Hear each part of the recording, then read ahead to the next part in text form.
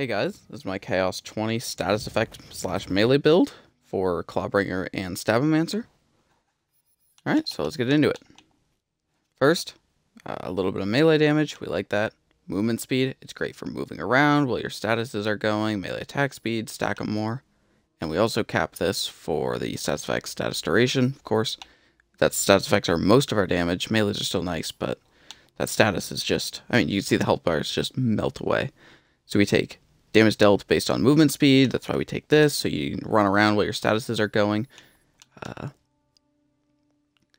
This is optional. I like it for mobbing, so I take it because that first melee hit, you know, is going to be a guaranteed crit from a skill here. So you're kind of able to one-shot melee things while you're just mobbing and, like, you know, Chaos 20 and stuff. So I like it, but if you don't, you could put the points into something like fire rate if that's your thing, or just finish off this and then have one more point for any of these over here. But anyway, yep, guaranteed crit, we take that. And whenever the Fate Maker applies a status effect to an enemy, the affected enemy takes increased damage from all sources. That's going to be, with the class mod, we're at 10%, normally it's 6% per status. So that's a massive debuff. And I'm pretty sure this applies to all your teammates too, because it says all sources. So you're useful to team, and you will just, you know, melt once you get all those status effects applied. Shoot and sprint and evasion, it's good. 1 point wonder, we take it. 3 points. When Fate Maker applies a status effect, chance to spread it. So the spread isn't as good, like that's not what we take it for. We take it for the, if there's no enemy, you'll apply a different status effect to the initial enemy. So it lets us stack up all those statuses so much quicker and get that debuff applied. Critical hits increase damage dealt. This is probably one of the best damage buffs in the game for just like a 1 point for 5%, right? Because it max stacks. It's 0.2% per point, so 5 is 1, 25 stacks. Yeah, 5% total damage up. And when we're in our action skill, which is going to give us guaranteed crits, this is just going to fill, right? Because our status effects are critting in this game. So 25% damage up, you know, for our melee, which our melee damage scales our status effects. So that's why we want some melee damage. Because, yeah, our status effect damage is based upon the melee crits damage. So when we're in the action skill, everything's critting, which means everything's applying a status effect with a chance to apply 2. So you just get every status up like crazy. And then this is, it does not help our melee, but it helps us for mobbing. Like, you know, we all know how many flyers there are in this game. So when enemies are flying, you want to shoot them. You know, it gives us some ranged options, right? Okay, over here in Clawbringer, I take the 1 point just to get the bonus fire damage, just to have a chance to apply that fire status for when I'm using any weapon, right? We just take that. Then for, you know, we're scaling melee damage is great for us. So we take bonus lightning, and it also makes our melee always apply lightning, meaning it's always applying in that status. So you have a chance to apply up to 3 status effects on a melee if everything goes right, which is absurd because that's a 30% debuff with our class mod. And then probably the best thing in the Clawbringer tree right here is an elemental aura boost. So class mods boosting it to 28% elemental damage across the board for you and your entire team. So we're pretty useful in a team having this 28%, and there's not many Clawbringers, I don't think. So, you know, when you're bringing these, it's a lot of damage to the team, you know. Like Spore Warden brings that 108% damage debuff, but then we're bringing this, which should also stack on top of it. Anyway, as for gear, I prefer the snake stick because it spawns the hydras, right? And they're going to shoot off your melee damage, which is important because then when those hydras hit and crit, they are proccing this too. So then you're spreading even more statuses all around. And then with contagion, everything's going to be hit with status effects. For mobbing, I really enjoy this. On it, I would prefer on action skill, elemental damage is increased, because that's going to, you know, increase whatever melee weapon you have. It's going to increase its damage. It's going to increase the damage of your status effects, right? All your elemental stuff. And we're kind of playing around the action skill, waiting for that to come up to really deal our damage against any bosses anyway. And you can mob without it, but...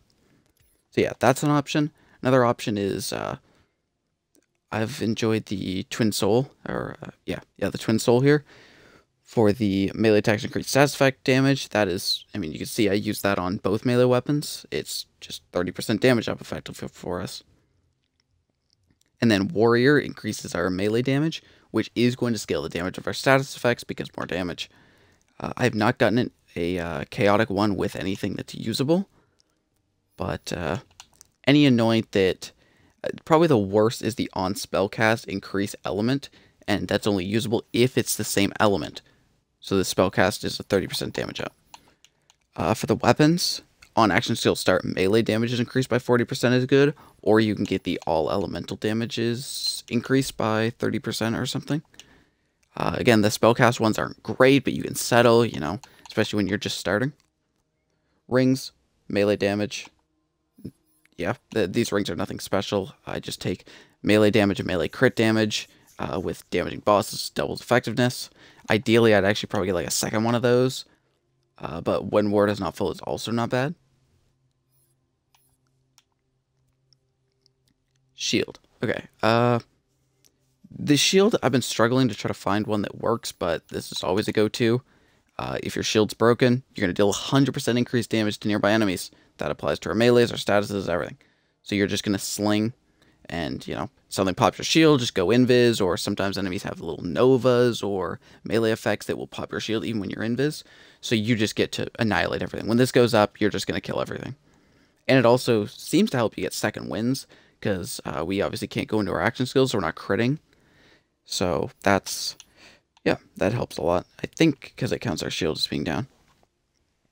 This class mod's insane. Stabbomancer power, which is what we want here. We want as much Stabbomancer power because it increases the duration by the percent of power that you have while invis. So this one in particular comes with the +2 to the status effect debuff, +1 to this, and +2 to the damage aura. Yeah. The actual affixes are trash here, right? I would want all damage, melee damage, and like status damage. I'm not exactly sure, but something like that. But the legendary perk, total critical hit chance is reduced, is great for us. Because we're basically not critting anyway, like, or at least not meaningful enough. Crits, well, not invis. And while invis, we're guaranteed crits, so that's just a 50% critical hit damage boost when in our action skill. This amulet, insane. Dark magic damage is not the best here. Whatever element you have here, you would ideally want your melee weapon to be that element. You know, whether it's frost or dark magic, it doesn't matter. Just, you would ideally want to match these. I just haven't gotten one yet. And this amulet then comes with plus 50% status effect damage. So it rolled damage 50 slot for us. And then whenever you cast a spell, reduce your remaining action skill cooldown. This is what we use to keep our From the Shadows up. Yeah, well, that's what we use to keep it up enough. So, in order to do that, we have to have a spell that we can spam out. So we take the Arcane Bolt, because when you throw this thing and it crits, it reduces its cooldown even more. So, you can see its cooldown is already, you know, like 4 seconds. So then if you throw a crit on top of that, it also means when we're in our action skill, you can throw it endlessly. Because we always crit, so it just instantly gets its cooldown back, so you can just be blasting it at range, and it really helps our damage. Because spell damage can proc this and cause a melee weapon to fall, applying all your statuses and stuff.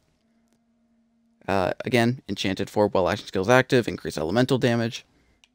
Yeah. So I guess lastly, our points. We don't need any dex. We take no dex here because we don't care about crit chance.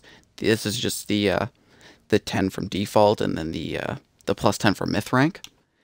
Strength, we started as Village Idiot so that we could have the crit damage. Because 47.5% crit damage, that's insane, considering all of our damage is crits. This spell cooldown, it's just 10 points from myth. We don't take anything into it. It's just 10 myth points, and then the 1 for a passive, I think. Or maybe I put 1 point in, I'm not sure. Either way, it's not needed. We cap Wisdom for status effect damage. So basically, we're capping Wisdom and Strength. That's pretty much it. And we take a couple points of attunement with the remaining stuff, just because. This con is all from myth.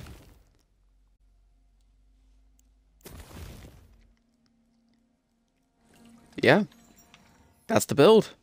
It works really well.